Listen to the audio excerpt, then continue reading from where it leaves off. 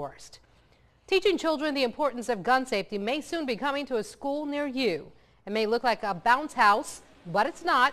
The makers of Daisy BB guns have partnered with the Baldwin County Sheriff's Office to help teach kids the dangers of a firearm and gun safety at the same time.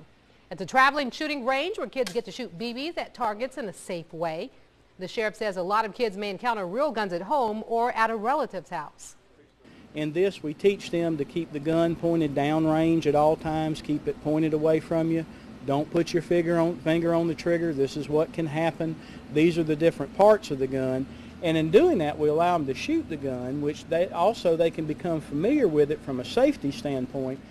The portable shooting range will first be used during this summer's Shining Star camps in Baldwin County beginning next month. With more rain expected throughout the weekend,